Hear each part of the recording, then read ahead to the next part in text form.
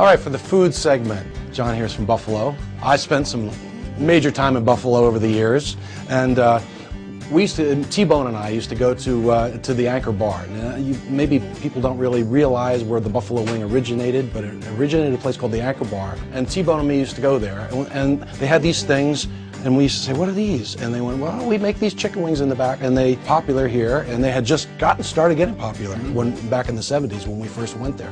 So we used to get boxes and boxes after the show. You know, you get like 15 boxes of them and gobble them down, and then suddenly. People started out of Buffalo, started having buffalo wings all over the country. So John is a cook, and he's our first guest who ever really has cooked on the show. So he's going to make a local favorite and one of my favorites. Going to do some buffalo wings. So show me how to do it, man. Great. Okay. So I'm going to reveal like the secret to making like a really crispy buffalo wing, because everywhere else in America, you know, Soggy ones. Soggy, and this is like Bruce Lee. You know, revealing the kung fu secrets to the Westerners. So some guy from Buffalo is going to hit me in the head with a ratchet. So okay. So what we're going to do here is we have melted butter.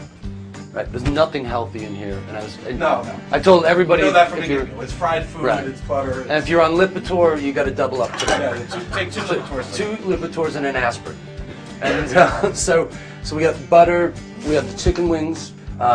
We have some rags, because I like to do it this way. I like to take the chicken wings and pat out the extra water, because then the temperature of the oil doesn't go down too far, and then you get a crispier fry. And then you have the only hot sauce that you can use. There you go. Frank's hot sauce. Frank's Red Hot is the only hot sauce to make wings with. I don't know that anybody else in Buffalo does this, but what I noticed was when you're dumping chicken wings into a fryer, what I do so that they cook faster.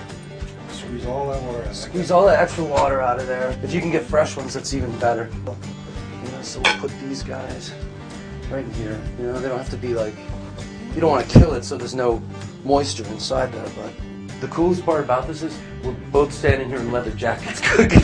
I got an apron on, you know? This is really... That's why I'm not jumping in there. I'm not going to grease all over myself.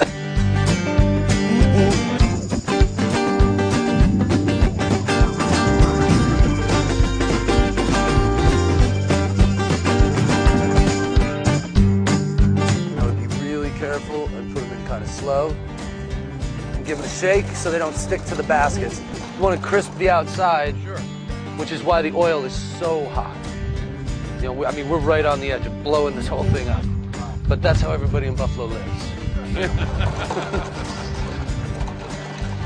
And so you said 20 minutes? I would say 18 minutes. 18 minutes. We had do we have a timer? It's okay. If you don't have a timer or anything like that, wait until the wings are floating on top.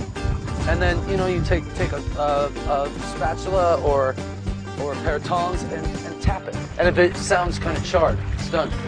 You know? And then, as you said, you put the oil about as hot as you can do.